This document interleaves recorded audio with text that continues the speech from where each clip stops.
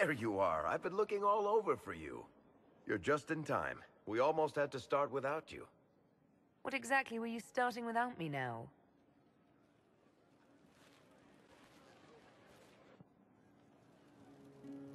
I found her, Ruffles. Deal her in.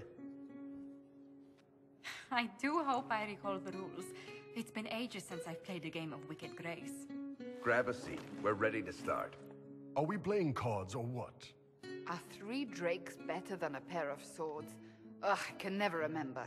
Seeker, remember how I said, don't show anyone your hand? That rule includes announcing it to the table. There's a crown on his head, but a sword too. His head didn't want either. Don't talk to the face cards, kid. You seem to have enough people. I have 1,000 things to do.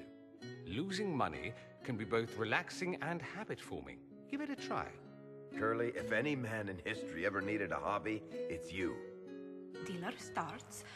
Oh, I believe I'll start at... Oh, 3 coppers. Do you think that's too daring? Maybe I'll make it 1. No. Boldness. 3 it is. Seriously, who starts at 3 coppers? Silver or go home. Sounds good. I'm in. Bolder the better, right? I'm in. Me too. Well, are you in? I'm in, and raising another silver. You haven't even looked at your cards. Our illustrious leader is betting we're bluffing. You are bluffing.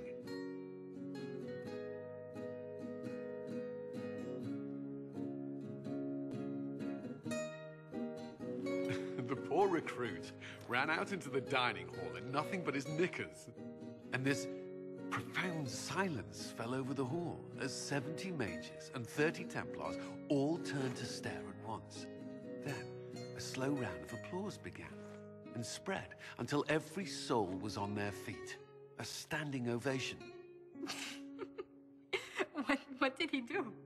Saluted, turned on his heel, and marched out like he was in full armor. He did not. Good man. You're shitting us! That's how you know it's true. I could never put that in a book. Too unlikely. I've got one for you. Firstly, my aunt is known across the Free Marches for her love of Antivan opera. So, of course, when a performance of The Murder of Queen Madrigal opened, she made us all attend.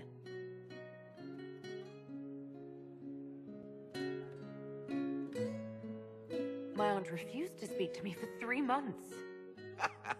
Not bad. You don't mind if I steal that one, do you? Well done. You ought to tell stories more often. I like the part with the rabbit. There should be more rabbits in stories. That was scandalous. It would ruin the Inquisition if anyone found out. Tell it again. And the dealer takes everything. I win again. Deal again.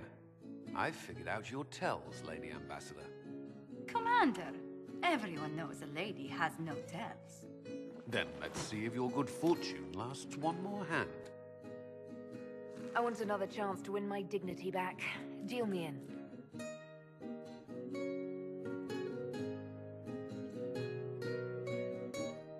Don't say a word, dwarf.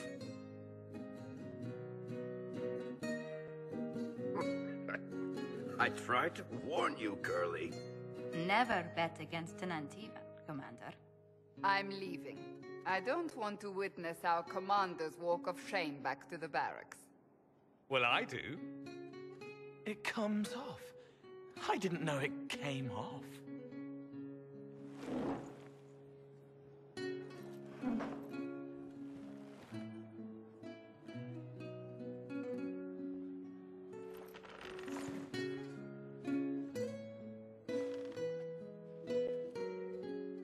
I'm glad you decided to join us tonight. It's too easy to mistake you for the Inquisitor. I enjoyed this. See? That's what I mean.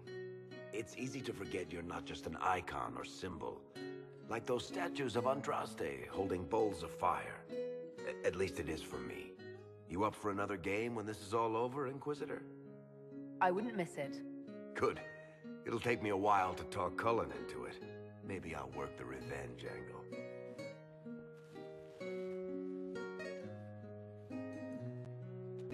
Who's that? Did I win? We have to reach the Empress before Corypheus. The only question is, how? We know how. I have our way in. The real question is, where is our enemy hiding? At the urging of Grand Duchess Florian, the Empress is holding a ball. Absolutely everyone will be there. During the festivities, Celine will be meeting for peace talks with the usurper Duke Gaspard and Ambassador Briala. The assassin must be hiding within one of these factions. What do we know about Duke Gaspard? The man who would have been Emperor. He's Celine's cousin, and was first in line to inherit the throne when Emperor Florian died. Celine outmaneuvered him. She won over the Council of Heralds, who hold authority over title disputes. She became Empress, and he a general in the Imperial Army. He's well loved by the troops. He's also a Chevalier. Most of their number sided with him when he turned on the Empress. Aren't the Chevaliers part of the army? Why would they follow the Duke? Most Chevaliers are sworn to serve the crown, but that does not give them faith in the person wearing it. The Empress has tried to improve relations with Ferelden and Navarra. The Chevaliers see her as anti-military. They believe Gaspard could lead the Empire back to the glory of Draken's expansion years. Who is this Ambassador Briala? An ambassador in name only. She has organized the elves of Halam Shiral into an underground army. The Empress invited her to the peace talks in a bid to gain the elves' alliance in the war. That would be scandal enough, without the rumor that Briala is a jilted lover of Celine's. A personal grudge and a network of saboteurs at her command. Promising lead. Wait, the elven leader is a jilted lover of the Empress. It's not widely known. Just a rumor whispered among the palace servants a few years ago.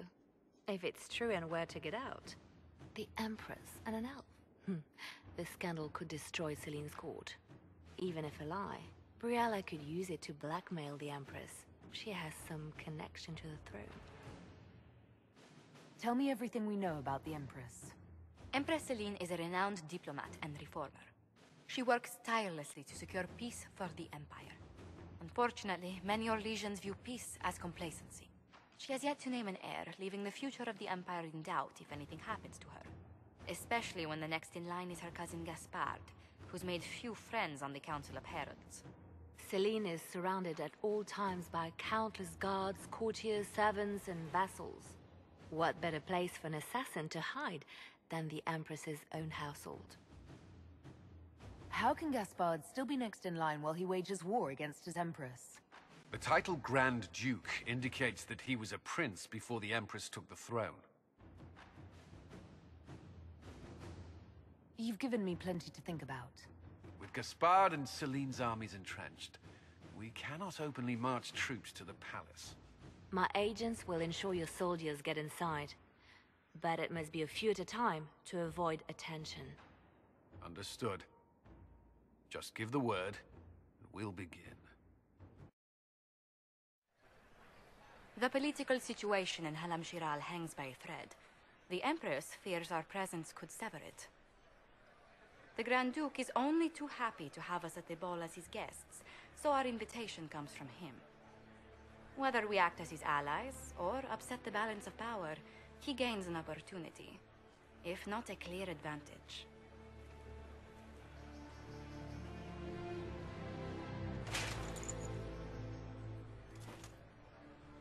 Inquisitor Trevelyan, we meet at last.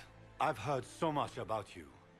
The rumors coming out of the Western Approach say you battled an army of demons. Imagine what the Inquisition could accomplish with the full support of the rightful Emperor of Orlais. I can see many benefits to such an alliance. Keep the image firmly in mind. We may see it materialize by the end of the evening. I am not a man who forgets his friends, Inquisitor. You help me, I'll help you. My lady, are you prepared to shock the court by walking into the Grand Ball with a hateful usurper? They will be telling stories of this into the next age. It's a pleasure to meet you, Duke Gaspard. I look forward to ending this civil war. As do I, my friend. The Empire needs stability and security, now more than ever. If you have the safety of the Orlesian people at heart, Inquisitor, perhaps you will look into something for me. This elven woman, Briala, I suspect that she intends to disrupt the negotiations. My people have found these ambassadors all over the fortifications. Sabotage seems the least of their crimes. That sounds like something I should look into. Be as discreet as possible. I detest the game, but if we do not play it well, our enemies will make us look like villains. We're keeping the court waiting, Inquisitor. Shall we?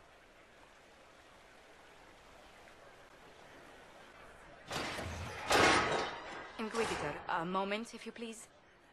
I'm sure you know how to handle most nobility, but the game is nothing like the Free March's intrigues. It is no simple matter of etiquette and protocol. Every word, every gesture is measured and evaluated for weakness. I'll keep my guard up. Don't worry.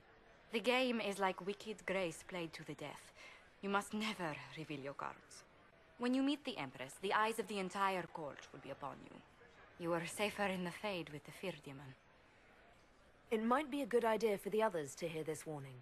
Especially Sarah. Maybe tell her twice. I'll have a few discreet words. Everything will be fine.